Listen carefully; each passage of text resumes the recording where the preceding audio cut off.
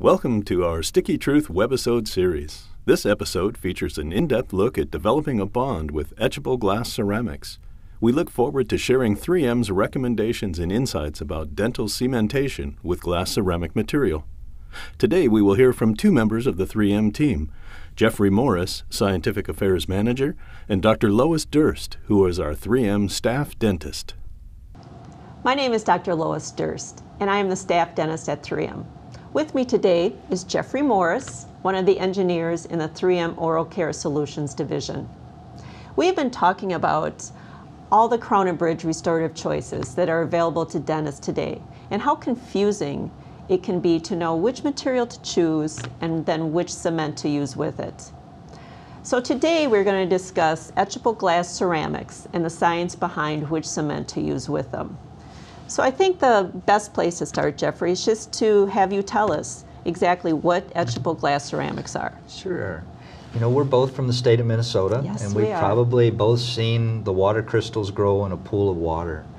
And analogous to that, if we think of a glass as a super cold liquid that's formed by melting raw materials as shown on the left, ceramic engineers have learned how to grow crystals in that glass, just like those crystals that we observe growing in that pool of water. And the reason that the ceramic engineers do that is by growing these crystals in there, they're able to improve the flexural strength and the fracture toughness of the glassy material. But they also provide for another enhancement in that they're able to provide for a rough surface for us to get enhanced adhesion to these materials through a mechanism called micromechanical adhesion. There's two primary mechanisms or two main mechanisms of adhesion, and the first I'll discuss is micromechanical adhesion, and that's where you provide for a rough surface and so the cement can kind of interlock with that surface. And that's done by acid etching the glass ceramic. Typically a laboratory or the dentist will etch the glass ceramic material with hydrofluoric acid, and what that does is that removes the glassy phase in between those crystals, and then those crystals are standing up and enables us to bond and grab onto it. And that's what you see in the image on the right, that really roughened surface that's provided by the etching process. So I've been told that you need to prime the inside of the surface of the crown with silane. So do we really need to do that if there's so much micromechanical adhesion available? And there's two mechanisms behind applying a primer. They're typically a silane coupling agent. The first reason is it provides a surface that cement will wet and flow into those, in between those crystals. But the second mechanism is it provides for chemical adhesion. And I'll explain that here. So if we look at the chemistry of the surface of that etchable glass ceramic, you'll see on the surface it's a silicate glass, and the silica at the surface, those sites get reacted with water and they form what's called Silanols, SiOH. And a silane coupling agent is a molecule where on one end of it is these Silanols and on the other end of it is a reactive group that can bond into the cement.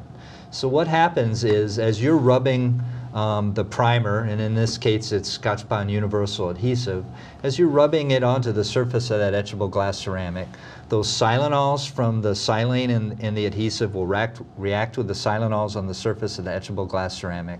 Water molecule will come off and you form a siloxane bond, an SiO-Si bond. So Jeffrey, I do a lot of zirconia crowns, and with the zirconia crowns I'm using Reliax Unisem 2 cement. So is there a reason, can we use the Reliax Unisem 2 with the etchable glass ceramics? You certainly can.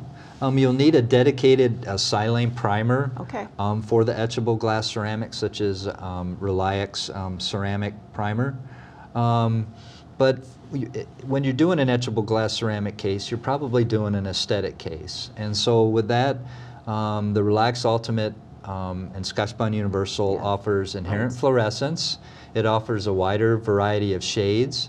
It offers try-in paste for that really fine-tuning the aesthetics, and it provides for the highest bond strength. That's what's so amazing. If you're doing an etchable glass ceramic case, an aesthetic case, we'd really recommend you use the Scotch-Bond Universal Reliax Ultimate. So is that bond strong enough? Do we have to worry about water contamination or water over time? That's a really good question. When we study that, And as shown here, Dr. Martin Rosentritt at the University of Regensburg did a study where we aged the bond. So what we do is we prepare a sample, we bond a button to it, and then we put it in 5 degrees C water, and then we move the samples into 55 degrees C water, hot, cold, and we go back and forth different cycles for a number of cycles. And then after we've stressed it, we measure the shear bond strength. And what we see here is a very high bond strength after thermal cycling of 40 plus megapascals to two very common etchable glass ceramics, Vitamark II and Emax. That's evidence that the bond is very durable and hydrothermally stable in the oral environment. Are there other published studies that show the performance of Reliax Ultimate Cement? Yes, we have studied our cements and our solutions extensively. Some of them are shown here, both in vitro studies on the durability of that bond as well as in vivo studies showing the durability of the restoration cemented with the Scotch Bond Universal and the Reliax Ultimate. So now let's do a step-by-step procedure of how to cement a crown. So first of all, you want to prepare the tooth. You want to make sure it's clean, doesn't have any residual temporary cement, scanning spray if you're using an intraoral scanner.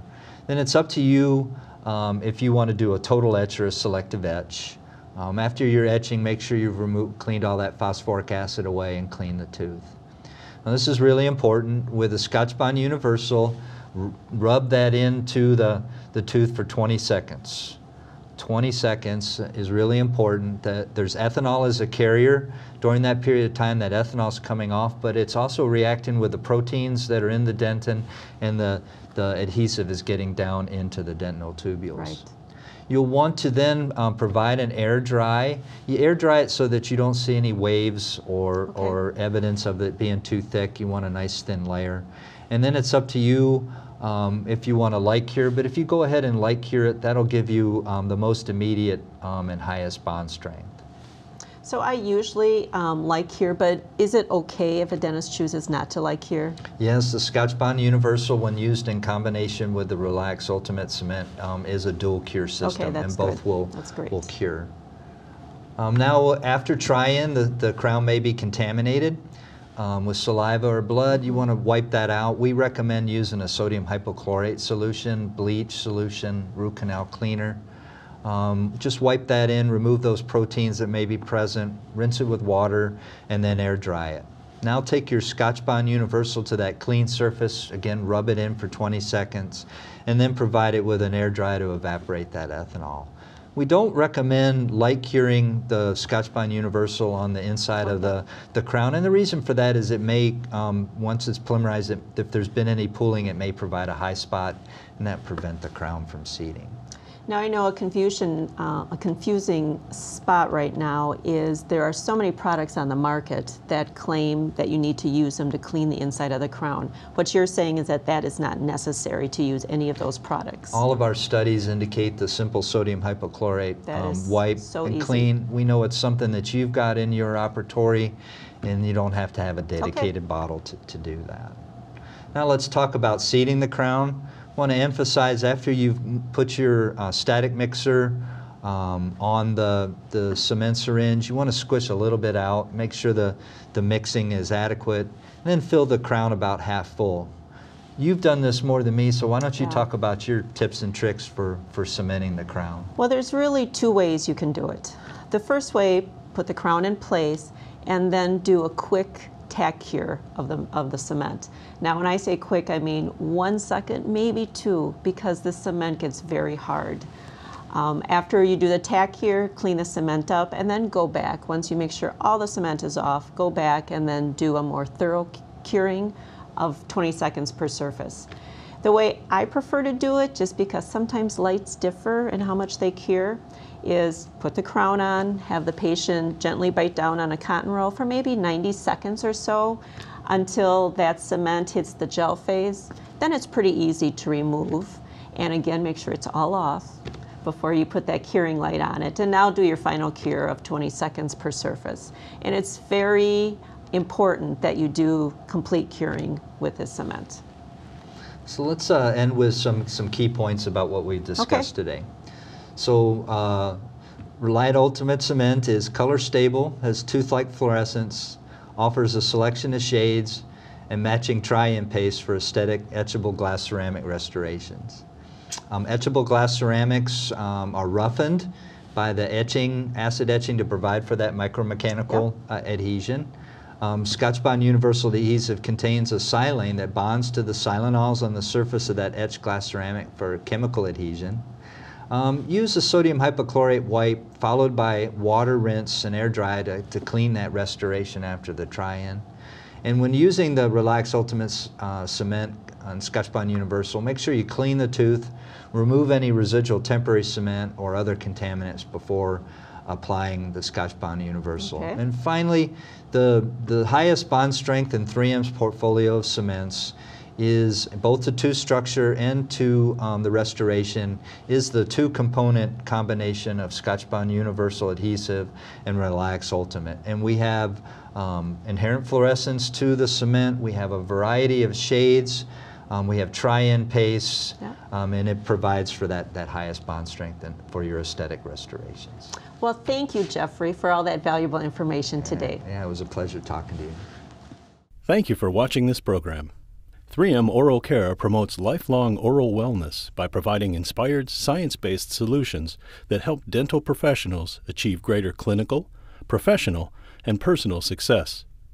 Named Most Innovative Company in the dental industry worldwide for 10 consecutive years, 3M products support dental professionals and their patients to realize optimal outcomes.